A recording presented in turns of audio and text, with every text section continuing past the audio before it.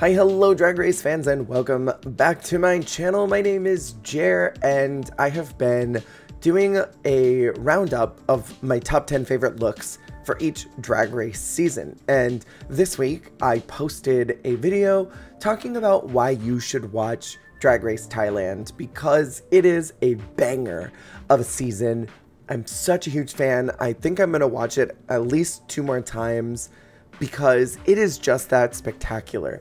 So I wanted to go through and talk about all my favorite looks from season 2 of Thailand. I'm so excited for season 3 whenever that ends up airing, and I am 100% going to be reviewing those episodes here on YouTube every single week when those drop.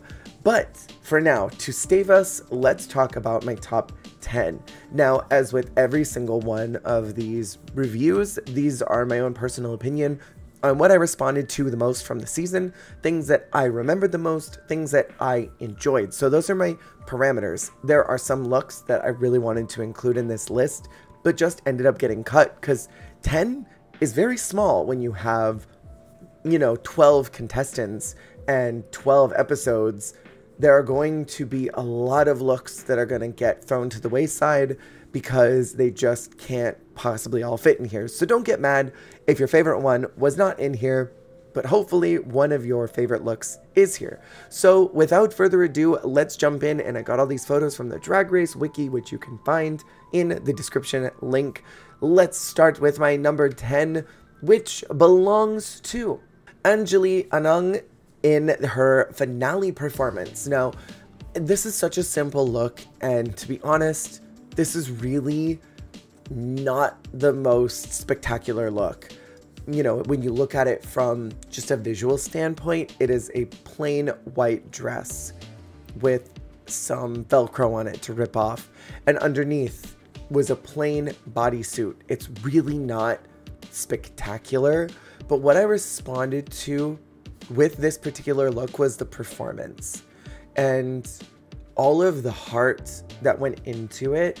If you have not seen this finale performance, it brought tears to my eyes, and that's why this look ends up being propelled into top 10, because it's memorable, because of what its impact was.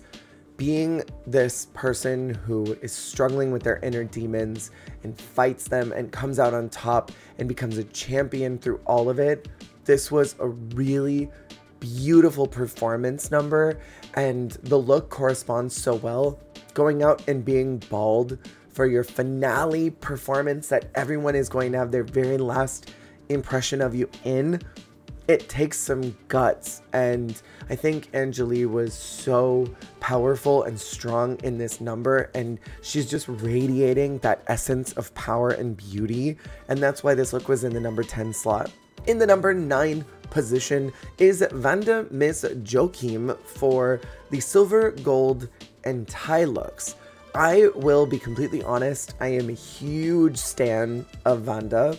I really enjoy basically everything she did, and she's got one of my favorite runway packages, probably of any franchise of all time, and I think Vanda needs to come back immediately for a global all-stars or some type of versus the world scenario. If anybody's going to represent Thailand, it should be Vanda, and I hope that she appears in something soon because we need her. I really love everything about this look. I love all the exaggerated shapes, and you still get that super sleek type dress. It's form-fitting and her upper body and her arms, but then these really big bow moments. There's something almost Egyptian looking about it all. There's so many great elements to this. It represents her so well. It represents the theme so well, and she looks powerful and strong, and Vanda's tiny. And I think one thing that I really respond to are queens that have small, regular, out of drag proportions and manage to make themselves look really massive and presentational, and don't shy away from being big. Because I think a lot of smaller queens would sort of have the inclination that they're going to scale everything down, but these small queens like Vanda, you see it so well with people like Marina, who just manage to make themselves look so big, and they have all this presence when they're on stage. I respond really well to that, And that's why this reaches number 9. Moving into the number 8 slot is Bandit's White Elephant look. Now, a lot of what happened on this runway was so stunning. This was a hard category to pick just one from because, to be honest, all of them had great looks. Every single one of them, with the exception of Angeli. Hers was a little bit clunky, in my opinion. It was a bit of an anvil drop, but everybody had such good looks this particular runway. And what I appreciate about what Bandit did in this particular look is that it retains the elephant silhouette. It retains the iconography. It retains looking like what the presentation is supposed to be. It fits the box, but somehow it becomes glamorous and it does not go into a camp, silly, goofy place. It stays in high fashion and couture. You've got this really beautiful silhouette with the shoulder cutout that I really respond to. I love how sleek the dress is with this cage corset with all the beading and diamonds and sparkle. My only critique is that the actual lower half needs to probably be pressed maybe one more time or steamed, and it could have maybe used a little more sparkle down there. But I really respond to all the beading work that's on the bodice, this necklace, the sharp eye makeup, how structural the headpiece is, and you can totally 100% tell what this prompt is supposed to be. And I always respond well to looks like that. Now moving into the number 7 slot is Vanda Miss Joking's runway again for the Pumpuang runway, and I know that I butchered the name and I'm so sorry. Vanda did what I really love to see, which is to take a look and add body to it. And this is not a really good photo. This came from the wiki and there are better angles that they probably could have used for this photo, so I am bummed that this is not the best representation of what this look was. Vanda looked so snatched. Her waist was tiny, her hips and her breasts were massive because of the silhouette of this dress. There was something almost concerty about it, and this particular performer that they are riffing off of was an entertainer and singer, and you can tell that this was some type of stage costume. It looked incredible on her. I love the animal print, the really big teased hair, and her makeup was so elegant and glamorous.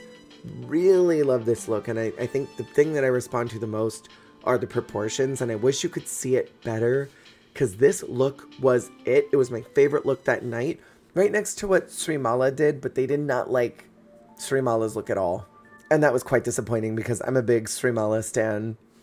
Moving into the number 6 slot is Vanda Miss Joachim's Miss Star of the Galaxy look. So the prompt for this was that they had to come out and do basically a pageant, but imagine what that pageant would look like in space, in the future, in a big galaxy pageant. And I really love this almost Queen Amidala-esque look. She looks like a Golden Globe in the future. I really love the little headpiece that she's got going on with this really beautiful structural hair that's serving pageantry at its finest. Normally, these types of paillettes are really ugly. These are sort of square looking, and they catch the light in weird ways, and they can look cheap. And I think because of the prompt, the way that she styled herself, the way that the dress is cut and lined, and the way that it fits her with the different accessories that she has put on it, like with the fingers, I think it takes it out of cheap, tacky, costumey into luxe pageantry. And I think that she was the best one of the night. She delivered a really incredible speech during her presentation portion. And I cannot say enough good things about Vanda. I really do think that she was the most polished and put together this season, and I feel like the judges sometimes got it and then other nights they didn't. This was thankfully a night where they did get it, and she just looks beautiful. Moving into the number 5 slot is Miss Kim Hui's Hollywood in Your Heart runway. Now, this is a controversial take because this unfortunately is the look that disqualified Miss Kim Hui the following week. So unfortunately, she did end up going home because she took this particular piece back to the hotel and worked on it there. But this was one of the coolest looks, seeing it come down the runway with the fire elements coming out, this really mechanical Ghost Rider with this insane makeup, the helmet with all the spikes, this really cool motorcycle scooter that she's created with this massive silhouette. When this look came out, I truly thought, okay, Miss Kim Hui is about to win the whole thing. Like, she is winning the show. This was the look that is going to cement her in top 3, and she's gonna win. And then she got DQ'd, and I was gaggaroni and cheese. I still am really gagged that she went home, and I respect the judge's decision to still do the DQ, even though she was so good all season. What I love the most about this is the makeup, and I think the presentation of this motorcycle scooter is so cool. You get what it's supposed to be looking at it, and I'm obsessed with this look. I think it's one of the best looks of the season, purely based on iconography. Maybe not necessarily because of execution, even though it is executed very well, but certainly the iconography of what this look is. And how many times do you see this type of skull makeup on the runway? Almost never. I can't think of anyone who's done anything like this to this level and executed it so well. Next in the number 4 slot is Candy Cyanide's promo look. Putting a promo look might seem unfair, but this look lives rent-free in my brain. I really love lace with a matte fabric below it. And what Candy has here is this beautiful gold nude lace with all of this beautiful accessorization. I really enjoy this sort of 1920s to 1940s entertainment girl vibe that this has. The hair is beautiful, and I wish more drag queens would wear hair like this. The waist is snatched for the ages. I'm obsessed with this skirt and how it billows out into the mermaid, trails behind her. She looks so damn good. It's almost sinful how good Candy looks here. And we gotta talk about the makeup and the lip, because she just looks nummy. And then all these gold elements that are coming off of it, she looks so good. I really love this look. It's one of my favorite promos, but not as much as my number 3, which belongs to Vanda Miss Joachim. Vanda's kind of dominating this top 10. And again, I really believe that Vanda had one of the best runway packages, and it started from her promotion look. Starting at the top with this blue crown that has all these gold elements coming off of it into this beautiful sort of 1950s housewife hair that looks very heading off to take care of the troops and gonna go perform for them, give them a good time. I really love the exaggerated sleeve moment. And one big thing about Vanda's drag is that she doesn't show body.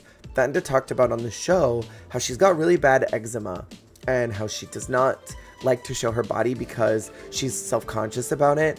And I honestly didn't even notice until she said it, how many of her looks are her fully covered up. Even when she shows quote-unquote body, she's in tons of layers of tights. She's in nude bodysuits underneath so that you can't even see. And I don't know how you manage to be as tiny as she is and still not look like you're being swallowed up by a garment. It is so easy to have a high neck dress like this that goes all the way to the floor, billows out into this sort of squid-like pattern on the legs, and have your entire body covered with a nude mesh on the arms. That's not even nude. That's not even her arms. That is a nude mesh with sparkles all over it, and not look like you are being devoured. That is a skill and a talent and a ferocity that not a lot of queens have. I really love this cobalt blue with these gold elements to it. She looks like she is water that you pan for gold in, but you get real gold. Oh God, she looks so good. Next in the number 2 slot is Jeannie's Rainbow After the Rain look. This was a really stunning look that's hard to capture in a photo. It looked better in motion. Jeannie came out in this garment that sparkled and lit up and changed colors as she walked down the runway, so she looked like a rainbow cloud. And it's so fun to think, what would a Quincy looking gay cloud look like, floating through the sky, changing colors into rainbow and being a sickening cloud. And she did that. The makeup is really beautiful. And in this moment, I also thought that Jeannie was going to make it to top 3. I truly thought in my heart that it was going to be Gimhwae, Jeannie, and Vanda at the top 3. And that is just how it was going to go. And the cookie crumbled very differently, unfortunately, because they eliminated way too many people way too fast that Jeannie just could not slide through the lip sync that she got eliminated in, which was disappointing and upsetting. But I really think that this was one of the strongest looks in the entire season based on what it was. And I still, to this day, cannot figure out what this material was, because part of it kind of looks like tulle, but then another part of it looks like it was legitimately made from those little puff packs that you buy. But it doesn't look like that because it's constructed in a way that looks like it's all one big piece. You can't see the individual parts that might be glued to hold it together. This is an immaculate look. And finally, in the number 1 slot belongs to Miss Star of the Galaxy, Srimala, who did lip sync that week. The judges slept on this outfit. The judges slept on her presentation, her stiffness and roboticness and weird plastered smile and her strange singing were so perfect and camp, and Srimala won this week right next to Vanda for me. I freaking loved everything that Srimala did. When she came out in that promo and I saw that plastered on face that was just crazy eyes, crazy lips, huge gigantic hair in weird proportions, I thought this girl is a first out. Every week that she came out being weird and silly and goofy, I fell in love with her more and more and more. And to come out as a Miss Star of the Galaxy in this crazy cream pageant dress with all of these ruffles at the bottom and then this disco ball sized hair that they forced her to lip sync in that had all of these huge elements in it. She's so tiny and small and balanced literally a globe on top of her head. And she looks stunning. I am such a Srimala stan. I love everything that she did, even when it was a miss and even when it was a flop. I loved Srimala week after week after week, and I wanted her to stay and be top 4 and maybe in some reality get propelled to the end, but that's not what happened, and it makes me sad because I love Srimala so much, and I love this look. I will not back down. This was my favorite look, and I don't even care that she lip synced that week and almost went home. Srimala was the moment. She was. And that's all there is to say about that. And with that, that has been my top 10 looks of Drag Race Thailand Season 2. Tell me what your favorite looks were this season. Who had one of your favorite eye-catching moments? And whenever Season 3 happens, trust and believe, I will be making sure to review that. Please check out some of my other Drag Race playlists. I would super appreciate and love that. And if you like gaming, you should check out some of those playlists as well. But be sure to subscribe so you can see even more. Take care of yourselves, and I will see you on the flip. Hey, thank you so much for watching. If you liked the video, make sure to click that like button. And if you want to see more, hit subscribe. Goodbye.